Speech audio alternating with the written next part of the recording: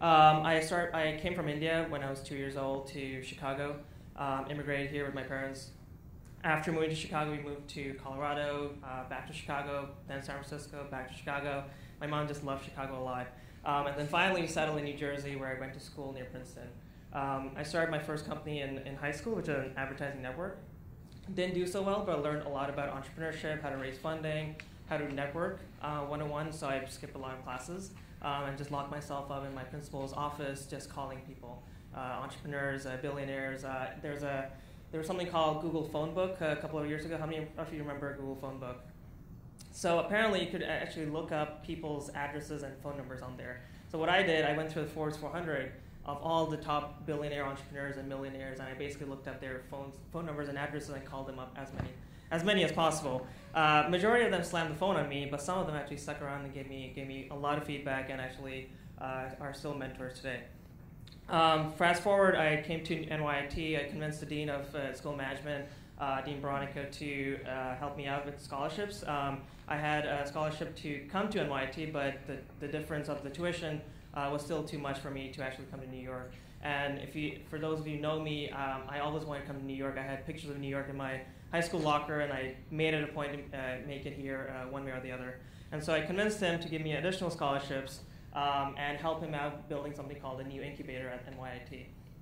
After, this was in 2011, the fall of 2011, I enrolled at the New York Institute of Technology, started my second company, which is an advertising agency focused on social media marketing. That eventually, about a year later, about 8 months later, allowed me to move into New York financially. So I was financially stable, if you will, or I was at least making money, more so than many of my colleagues or my peers in class. And then I interned at two agencies, a PR agency and an advertising agency.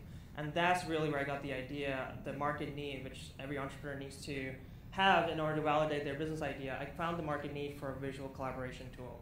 And that's what we call Canvas. Now Canvas, how many of you seen Minority Report or Iron Man, the two movies?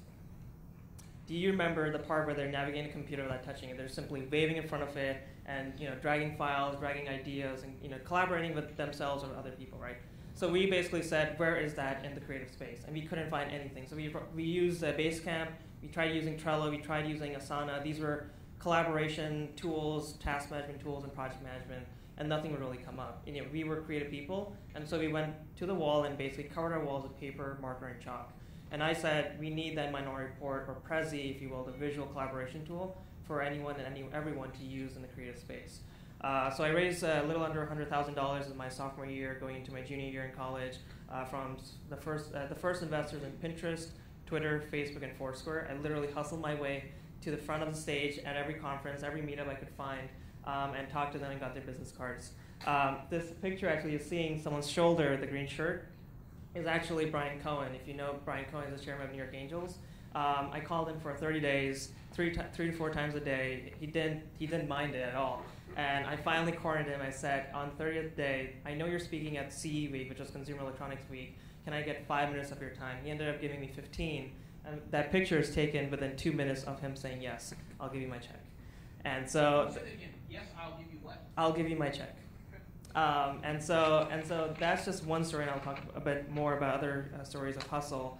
And then fast forward about a year and a half later, I just graduated from NYIT about 3 weeks ago, which is awesome. We've raised about $1 million in funding as our second round of funding, and we're looking to do another Series A, or looking to do a Series A in about a year from this point now. Thank you.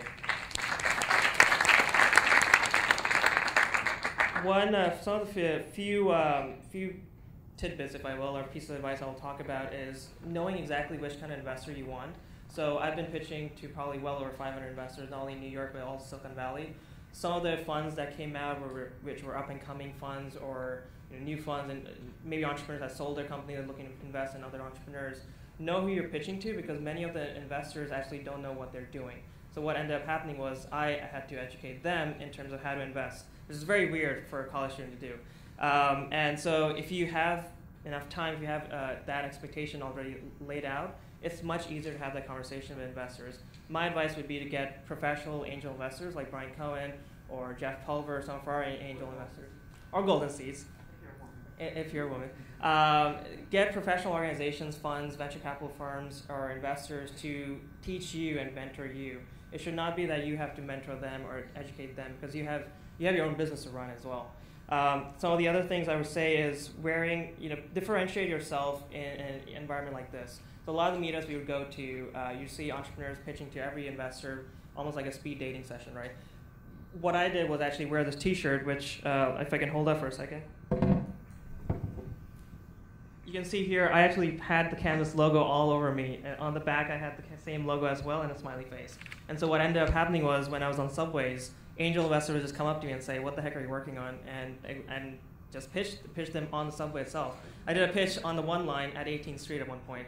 It's just hilarious. And if you differentiate yourself by wearing different things or having for example, I had an iPad strapped to my side as well, and entrepreneurs and angel investors would just come to me and say, "Where the heck did you get a necklace for an iPad?" And I was like, "This is where I got it, and this is what I'm working on." And so it's just like different things, like minor, little things. It's not about spending extra money. It's about differentiating yourself as a personality, as a person, as a human being. And I can go into more pieces of advice and tips and stories when I get into panel. Thank you.